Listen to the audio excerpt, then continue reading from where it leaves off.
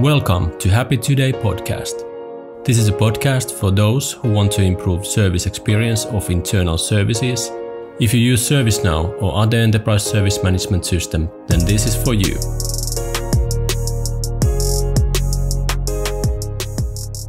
So welcome to episode 1 of Happy Today podcast. So today we are going to talk about employee experience in ITSM and what it is. But first, maybe a little introduction. So my name is Pasi Nikkanen. I'm the Chief Product Officer at HappySignals, and joined to me today is our CEO, Sami Kallio. Hi. Hi, Sami here. Nice to be here and start this trial of a podcast. I hope you enjoy. I think we have a lot of things to tell you guys and talk about. Haven't had time to do this before, so excited to try this new media for us. Yeah, exactly. And I think the topic in this episode was to talk about a little bit like, why do we do what we do? What is our passion? And what do we really mean about employee experience in the context of service management?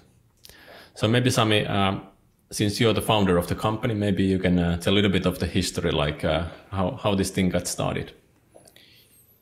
Yeah, it was like 4 years ago, a bit more, that we were doing service design for a certain company, how they should serve their customers really in IT service management in a new way. We didn't get any limitation of what we were able to do or what we were asked to do. We interviewed about 100 people to find out what they love and what they hate in this industry or the service management and in IT support and whatever terms they used for it. The point in doing that was that when we were doing it, I was all the time thinking that this is not just problems in this one company.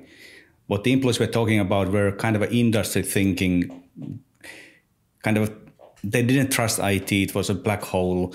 They didn't really know what to do differently, and they were avoiding using the service desk. And so I was thinking all the time that now what we are now solving is not something that is only this company. And after that, I resigned from my role at that time, and I went to interview 10 different companies to find out what they felt about it, and do they really agree that the problems were the same in their organization. And it was quite clear after that there is a need for having a company like us. Yeah. So what were the things that came up with the interviews, and what did you find on customer satisfaction or SLAs or that kind of things? So it was really interesting. All these companies, 10 companies, they were having CSAT at some level and some point, and most of them were using outsourced service desk provider. And what I found out that almost everybody was using scale 1 to 5. And every time I asked what they know about it, they said that our CSAT is 3.7. And that really was almost every case. Then they asked me that, is this a good or not? And I said, I don't have an idea.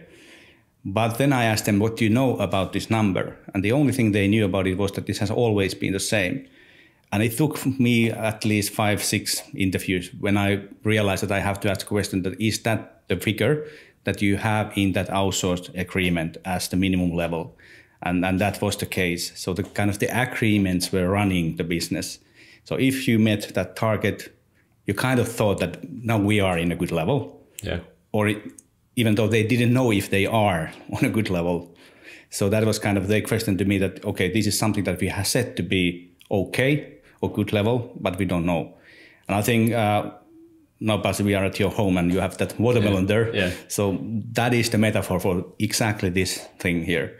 So it is easy from our perspective, and when we have interviewed people, it is quite easy to get the so-called traditional SLAs to be in green or be okay. So when you are having a meeting with CIO and the provider, it kind of feels that, okay, everything should be okay, but still simultaneously you are hearing complaints and bad feedback from business units and employees that you are not serving them and really doing it for their purpose. So we are using this metaphor for watermelon. So what is the watermelon? Why is it watermelon? Because it's green outside and red inside. So that's kind of the feeling there, what we heard from every company. So that's why we are using that in our branding as well. So the green one is the SLAs that you get green, yeah, and red are actually the employees that are complaining on the corridors.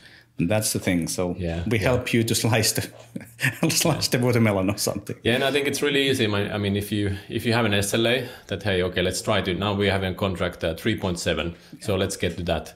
So you do all kind of things, like you start to filter feedbacks out of the equation that you feel that are not aligned with the contract.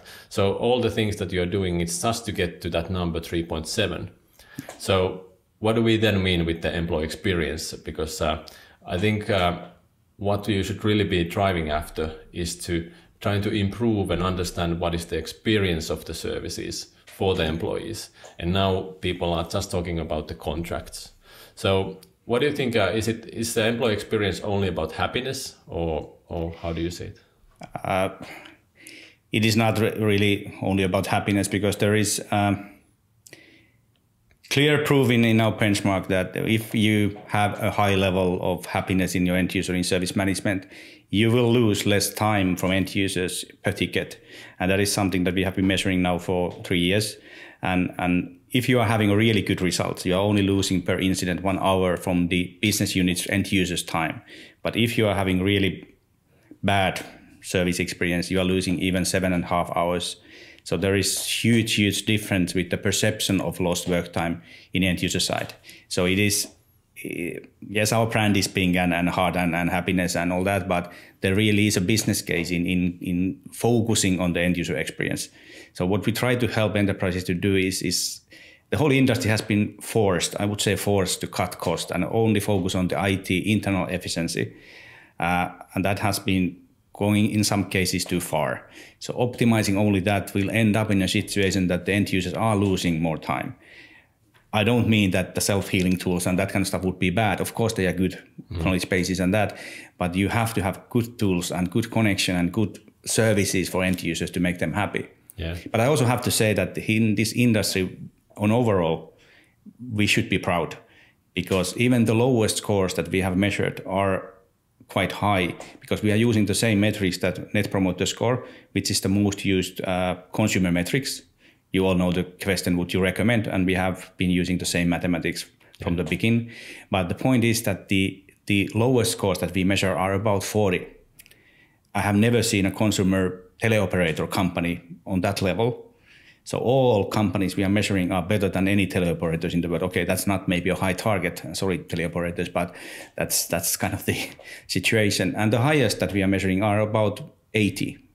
And that is the same level that, let's say, Apple was a few years back. I think they are even lower than that nowadays. Yeah. So in overall, IT servicemen should be proud and show that to the business units that yes, there are cases that we are doing badly and there are exceptions, but on overall, we are doing really well. So congratulations, guys, for what you have done to your end users. Yeah.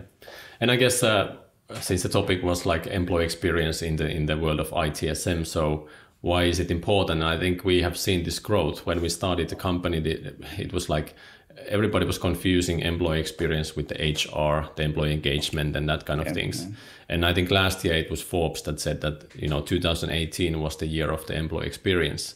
And they were saying that the reason is that when you're competing in the customer side with the customer experience, it's like the last place where you can find this advantage is to actually focus on your employees. And we are really focusing on the services that the employees are using at the work, not on the cultural things like how many perks and parties you're getting, not on the how nice the walls are like the Google offices, but actually the services that you're using with your devices and you're using with finance or HR or whatever. So I think that's also like a really good point to bring out. Sometimes you hear that the IT guys are saying they're talking with the HR and the HR just saying that, no, this is our thing. Employee experience is nothing to do with IT, but that is, I think, totally wrong. It should be an enterprise-wide thing to actually measure and develop.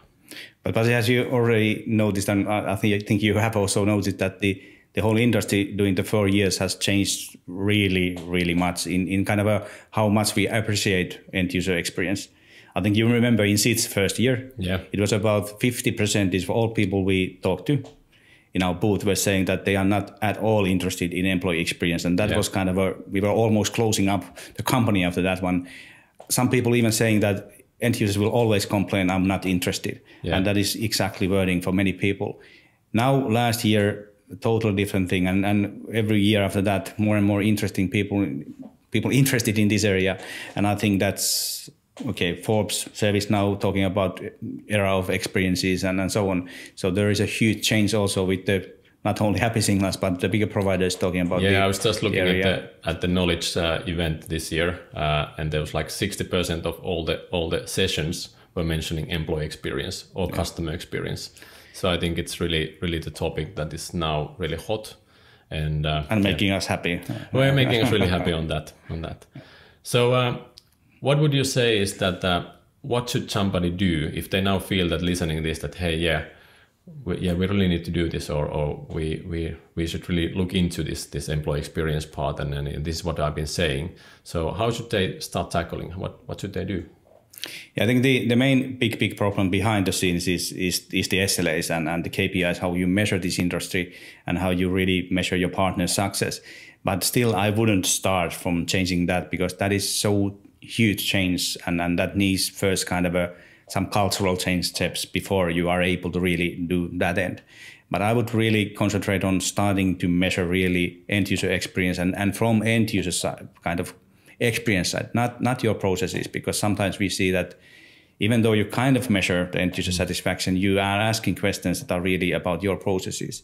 So really focus on understanding what your end users feel. Not only just measure them continuously, but interview them. I've been so frustrated when talking with people who are consultants in this area, consulting end user corporations about end user experience. And then you realize and ask them that, have you ever interviewed any one-to-one interviews? And they say no.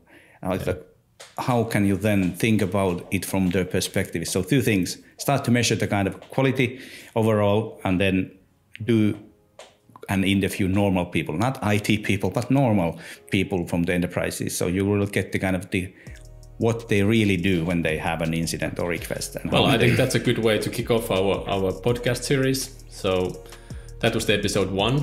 Hope you enjoyed. And if you want to learn more, you can go to our website at happysignals.com. And I think in the next episode, let's see, we'll talk about a little bit on the motivation of the agents. Why is this also really important for the services people? Yeah, thank you. Thank you.